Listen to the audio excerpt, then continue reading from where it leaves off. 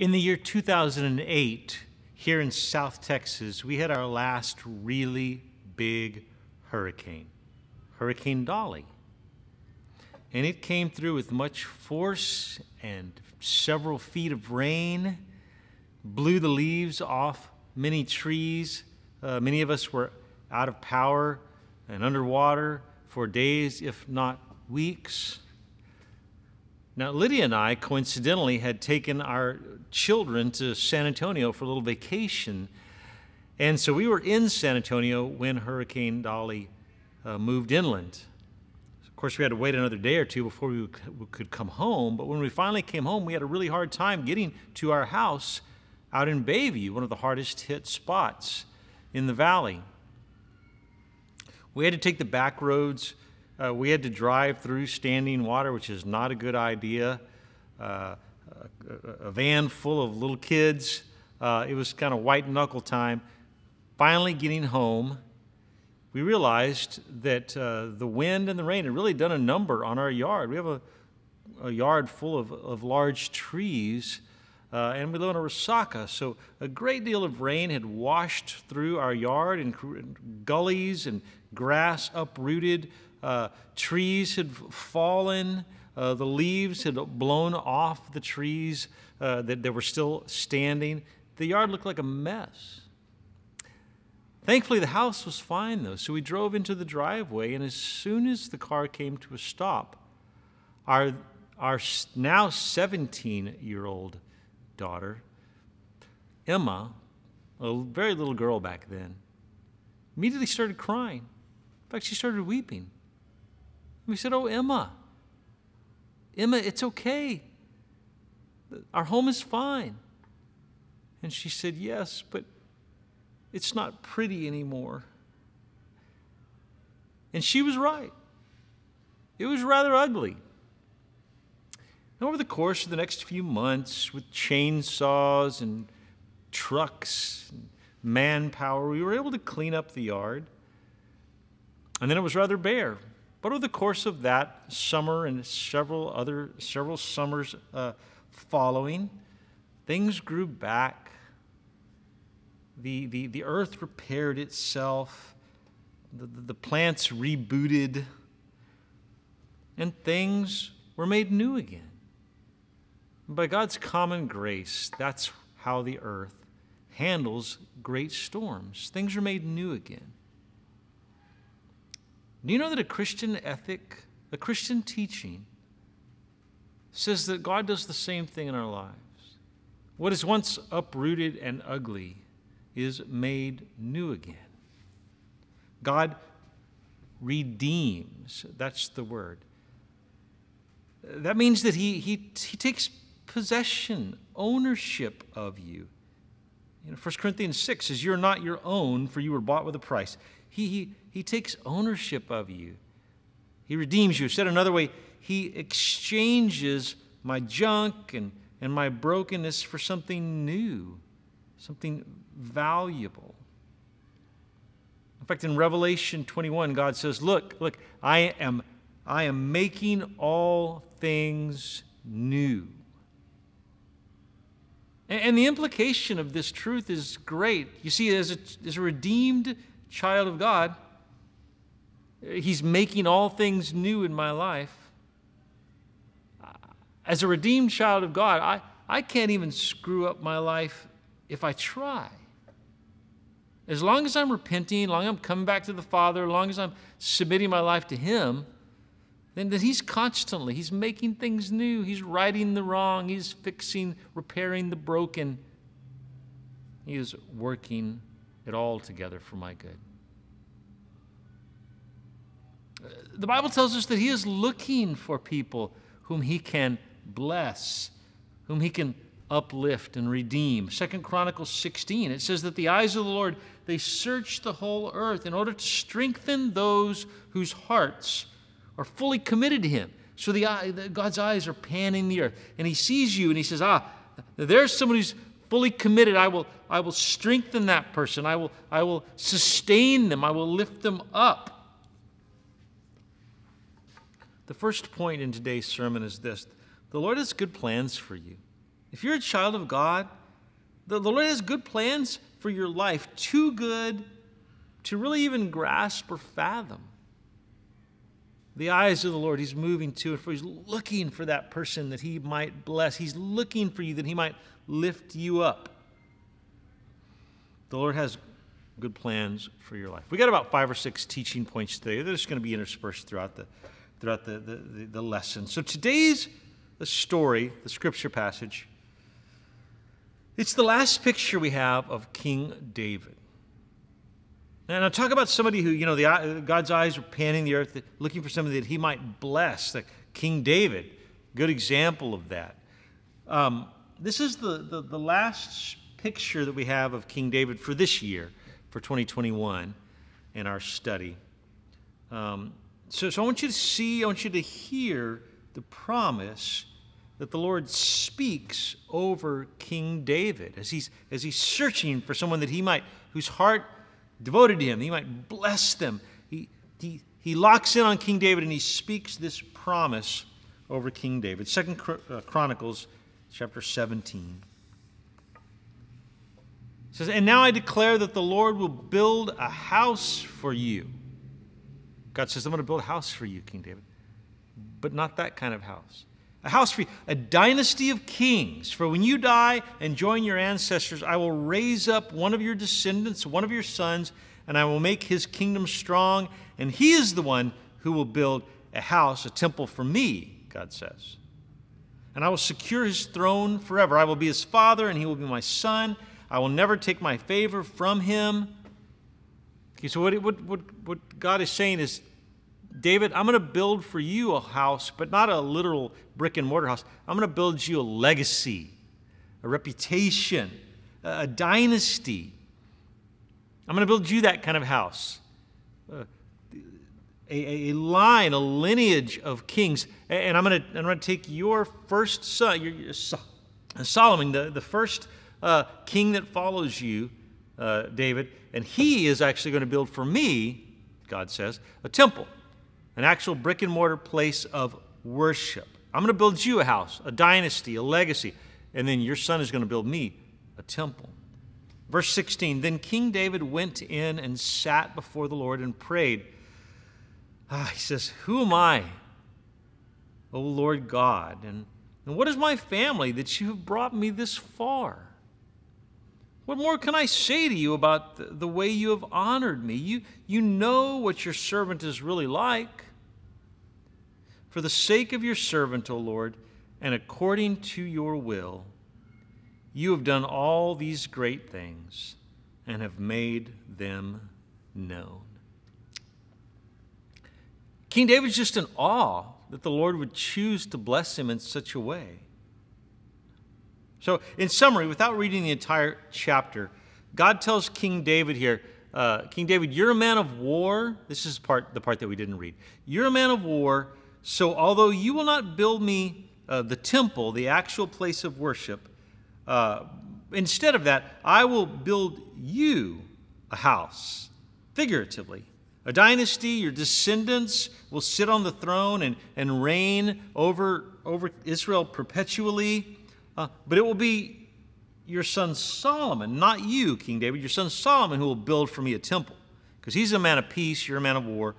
The place of worship, built with brick and mortar, stone and mortar, Solomon's going to do that.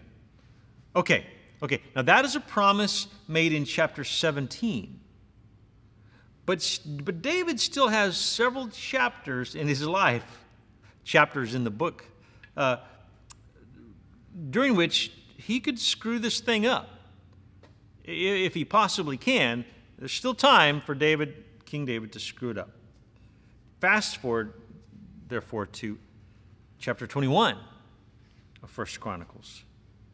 And in this story, we have these two characters. We have King David, a man after God's own heart. And in contrast to him, we have Joab, who is his ruthless military leader, like his general. He has been for his lifetime. Joab has been King David's general, a ruthless military leader who he was faithful to David, but other than that, like he had committed so many ruthless acts, atrocities in his military career. There's several times where King David just thinks of cutting Joab loose because he's just mean, ruthless. Sometimes he does things that are unethical. And so this next reading, it's pretty bad news for King David himself. 1 Chronicles 21, it says that Satan rose up against Israel and caused David to take a census of the people of Israel to count all the heads. How many people am I reigning over? So David said to Joab, his general, and the commanders of the army, take a census of all the people of Israel from Beersheba in the south to Dan in the north, and bring me a report so I may know how many there are. But Joab replied, may the Lord increase the number of your people 100 times over. But why, my lord the king, do you want to do this? Are they not all your descendants? Why must you cause Israel to sin? What's this? The census is going to be sinful? We'll get to that. Verse 4, but the king insisted that they take the census. So Joab traveled throughout all Israel to count the people. Then he returned to Jerusalem and reported the number of people to David. There were 1,100,000 warriors in all Israel who could handle a sword, and 470,000 in Judah. But Joab did not include the tribes of Levi and Benjamin in the census because he was so distressed at what the king had made him do. All right. So here we go. The fact that Joab didn't even want to do this, that is telling. Because again, he was a ruthless warrior, committed many underhanded, wicked acts in the stories of the Old Testament. And even ruthless Joab knew this is not a good idea. Okay, now it's worth noting that God had called the nation of Israel to take several censuses in recent history, so counting the people wasn't in itself a wicked act, but this time it is. Somehow David had become so arrogant at this point in his life that this act of taking a census, of counting all the people in the nation, it was considered by God to be an evil act of arrogance. In fact, the Bible says that it was a Satan-ordained act. All right, so let's review our first point, and then let's look at two more points here. The first point we looked at today is that the Lord has good plans for your life. Too good to really grasp or fathom. He tells us that in Scripture. The second point today is that sin that seems insignificant, just counting the people, it isn't. It isn't actually insignificant. It actually is a big deal. And the fact is, Satan blinds us to the weightiness of our sin and our rebellion. And there may be sin in your life right now, some act of disobedience, some consistent disobedience in your life regarding your actions, your thought life, your finances, the way you spend your money, the way you make your money, the way you treat people. Some act of disobedience that you just write off as being insignificant, but the Lord sees as weighty. Because again, Satan, he seeks to blind us from the weightiness of our sins, to make us think that something that is a big deal isn't really a big deal. And then point number 3, it's quite related. I wrote down, arrogance is a grave sin. It's a serious sin. We tend to think that arrogance is like an acceptable sin, adultery or getting drunk or stealing, that would be a serious sin, but arrogance, that's a lightweight sin. Well, in God's perspective, in his kingdom, it is a heavy weight. That's why the Bible says that the Lord pushes away the proud and he draws the humble to himself. Arrogance, it's a grave, weighty sin. It's chilling, isn't it, to think that at times Satan might cause me to commit some evil act and I don't even realize it. And what does the Lord do in those moments in time? What we're about to see is this. He redeems those actions. He takes evil and he makes it good in my life. He takes sin and he brings forgiveness and righteousness in the life of the repentant believer. Going on, 1 Chronicles 21, verse 7, it says this: God was very displeased with the census, and he punished Israel, not just David, Israel for it. Then David said to God, "Oh God, I have sinned greatly by taking the census. Please forgive my guilt for doing this foolish thing." So the Lord sent a plague upon Israel, and 70,000 people died as a result of King David's sin. And God sent an angel to destroy Jerusalem, but just as the angel was preparing to destroy it, the Lord relented and said to the death angel, "Stop, that is enough." At that moment, the angel of the Lord was standing by the threshing floor of Araunah, the Jebusite. All right, let's review the 3 points we've had so far and look at at a fourth. Number one, the Lord has good plans for your life. His eyes have been searching the earth, and they've locked in on you, and he plans to uphold you and bless you and strongly support you. And he had determined that regarding King David. But the second point in review is that sin that seems insignificant isn't. It's actually a big deal. The third point that we've already talked about is that arrogance specifically is a grave sin. It's nothing to take lightly. Arrogance, thinking highly of yourself. Pride, thinking better of yourself than you do of others. The fourth point is our new point, and that is that your sin isn't private, meaning it damages others because you live in concert with others. You live among others. There's someone or several people who are invested in your life as you are invested in their lives.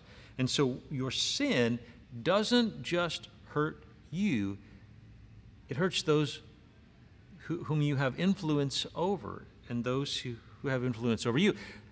In King David's life, this was many, many people. 70,000 people died as a result. Going on in the reading, verse 16, David looked up and he saw the angel of the Lord standing between heaven and earth with his sword drawn, reaching out over Jerusalem. So David and the leaders of Israel put on burlap to show their deep distress and fell face down on the ground. And David said to God, "I am the one who called for the census. I am the one who has sinned and done wrong, but these people are as innocent as sheep. What have they done? O Lord my God, let your anger fall against me and my family, but do not destroy your people." Then the angel of the Lord told Gad to instruct David to go up and build an altar to the Lord on the threshing floor of Araunah the Jebusite.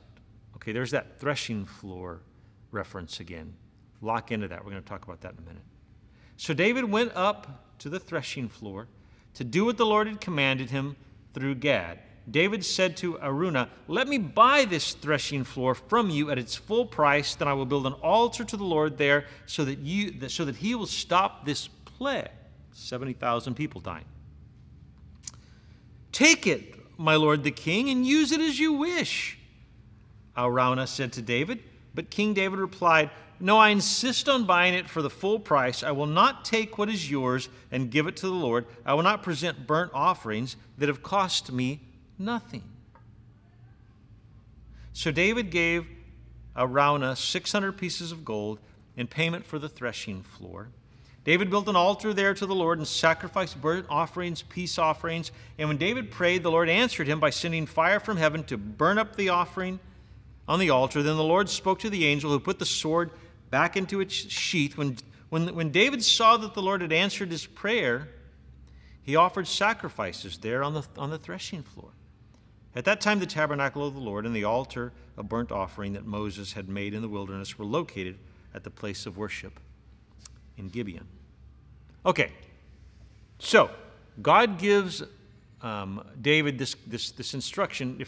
If the plague is going to end, here's how it's going to end. You're going to go to this threshing floor, and you're going to offer me a burnt offering. I will receive it, and then the plague will be done. And the angel of the Lord, angel of death, may put the sword back in its sheath.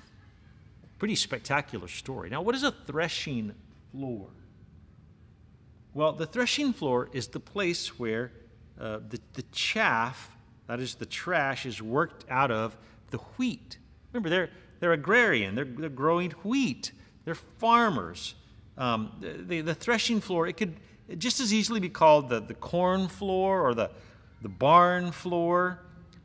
It's where the farm worker, man or woman, would have a stick called a flail, yeah, and he would do that.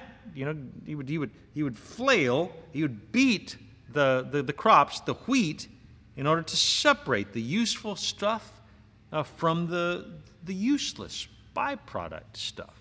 And so the chaff would blow away when he would flail on it, and the wheat would be left, and that was the farm, the barn floor, the farm floor, the threshing floor.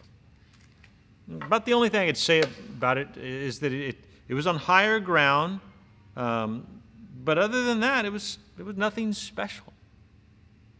This old threshing floor was the place where the curse of the Lord was finally quieted.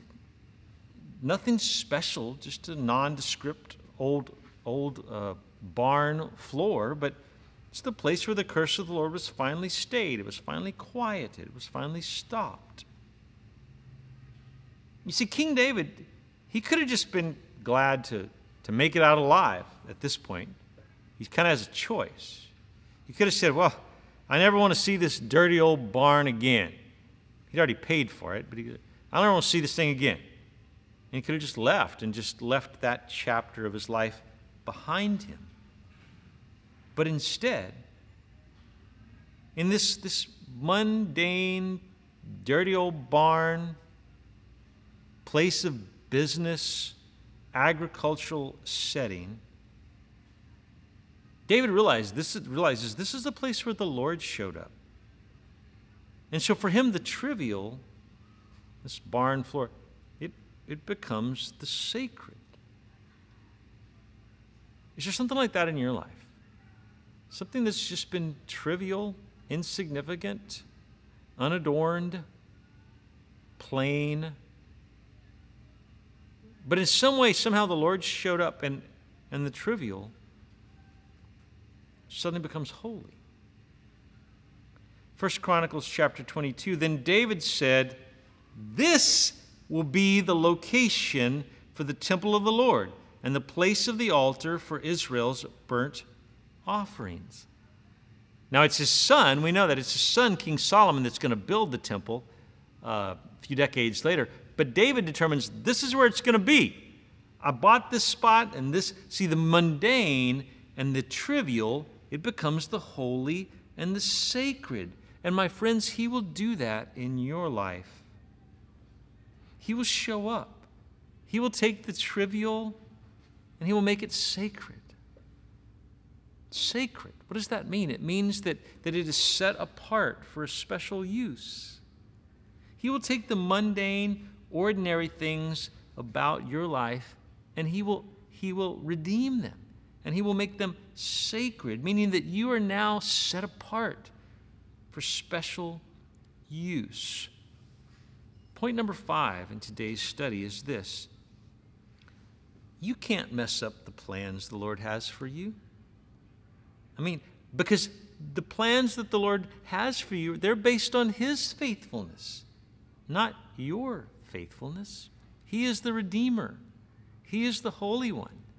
He is the one who will take the mundane and make it sacred. Point number 6 is this: the Lord is is a redeemer. He is always making things new. And he wants to do that in your life today. Friend, here's the good news of the Bible. We call it the gospel. If you've committed some evil act against another person this week, repent. Go to the Lord. The mercy of the Lord, the grace of the Lord means that he will redeem you. He will clean you all up. He will make you new again. You have been bought with a price. You are not your own. What does that mean? That means that Jesus on the cross paid the price, the penalty. Like all that guilt that you have built up inside of you regarding the things that you ought to have done that you didn't do, the things that you shouldn't have done but you did anyway, all of the errors, all of the mistakes, all of the evil, all of that body of work that you have accrued that you're ashamed of. That shame that you carry, Jesus paid the price so that you don't have to carry it anymore. He paid for it. He bought your way out of guilt and shame. He bought your way out of prison, out of guilt. So now what you do is you receive, through the mercy and the grace of our Lord Jesus Christ, you receive his righteousness. He has made a pathway out of the mess that you've made of your life, the mess that I've made of my life. He's made a pathway out. God is our Redeemer. That means that he takes ownership of us. He is our Redeemer. That means he takes what's broken and he fixes it. He makes it new again.